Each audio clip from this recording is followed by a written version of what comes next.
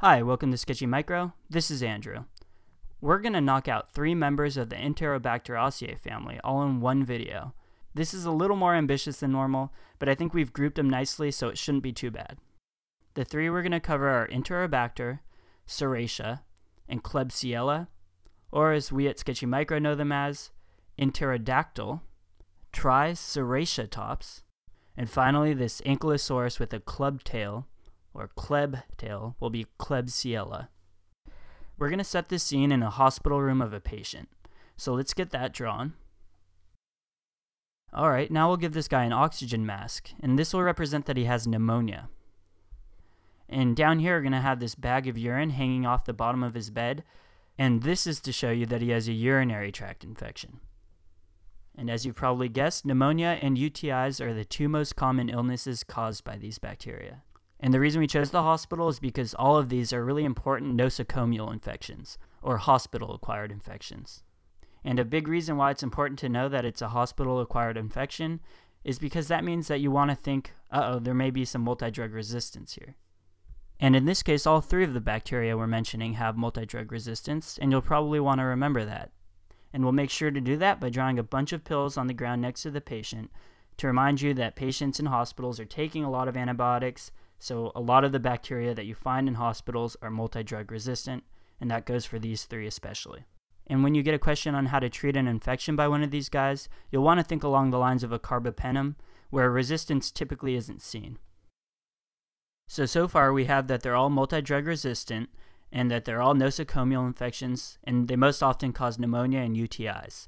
And there's really only one more important shared feature that we have to cover, and that's that they all ferment lactose. This characteristic is often one of the first mentioned in questions to help differentiate between the various Enterobacter Serratia. The only other important lactose fermenter you'll have to remember is E. coli, which we're going to cover in another video.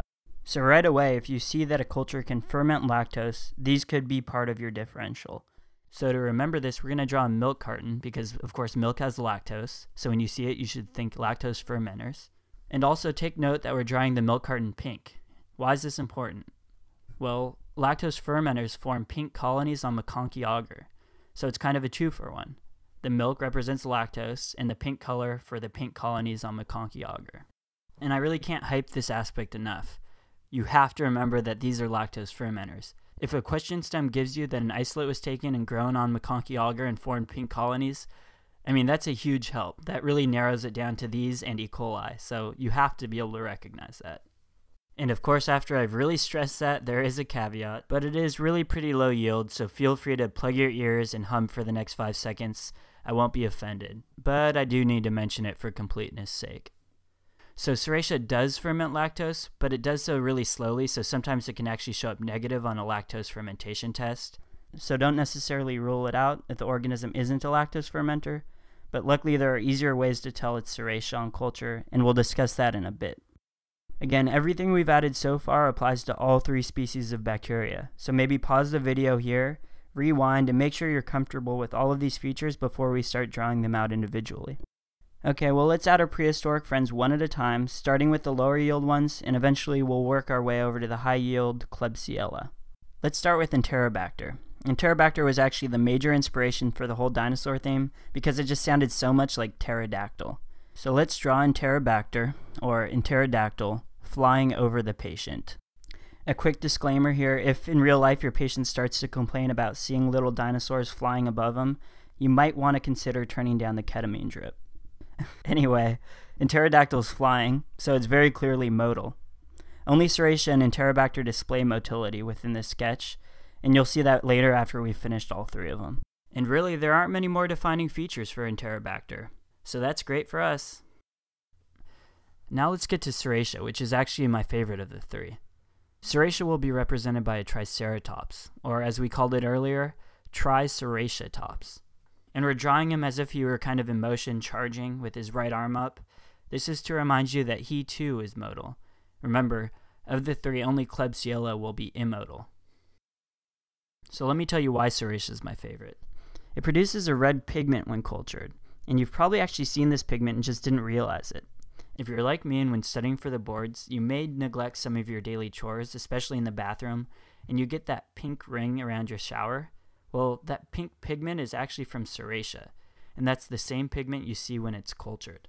So you can think about that the next time you shower, or you can remember that Triceratops is bright red, so that should remind you of the red pigment that Serratia produces. Alright, so if you had a really awesome childhood, then you probably went through a dinosaur phase like I did.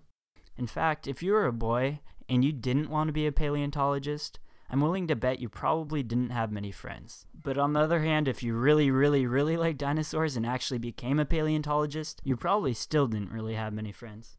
I'm just kidding. I know we have a massive paleontology following, so I don't want to offend any of you. Anyway, if you know dinosaurs, then you've probably heard of the Ankylosaurus. You might also remember they have that club-shaped tail, and that club will remind us of Klebsiella. And actually, our club tail will have these 3 spikes that have A's in them. And these are 3 A's to remind you of the 3 A's of Klebsiella, which is alcoholics, abscesses, and aspiration. That means that they commonly infect alcoholics, they commonly create abscesses, and they commonly get started from aspiration. And the Ankylosaurus also has these really thick shell-like scales on its back, and this is perfect for us because Klebsiella actually has a capsule, so we'll cover the spiky scales on his back with this mucus substance to remind you of polysaccharide capsules. So how can you tell that Klebsiella is the cause of a patient's pneumonia? Well, a common clinical feature that becomes kind of a buzzword for many students is that these patients cough up a currant jelly sputum.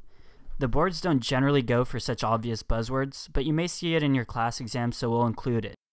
So we'll draw Klebsiella knocking over a jar full of currant jelly. That should be a pretty obvious reminder. Additionally, the jar has spilled its contents all over Klebsiella, and it's sticking him to the table, almost like a tar pit. And this demonstrates that Klebsiella is the only one of the 3 that's immotile, especially in contrast to the other 2 which are clearly active and definitely demonstrating motility. And a little subsketch we'll include just for fun is this chest x-ray. And you'll notice, if you look closely, you see this cavitary lesion on the patient's right lobe.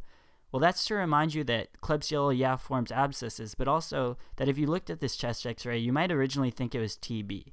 So in a question stem, you might get something where, they originally thought it was TB or something that really makes you think it is TB, but you have to keep Klebsiella in mind. Alright, we're almost done with the drawing, but there is one more fact about Klebsiella you have to know. And for this last point, I'm going to bring up the drawing from Proteus. So here it is, and you see that Proteus is spraying the bathroom stall with a bottle of ammonia.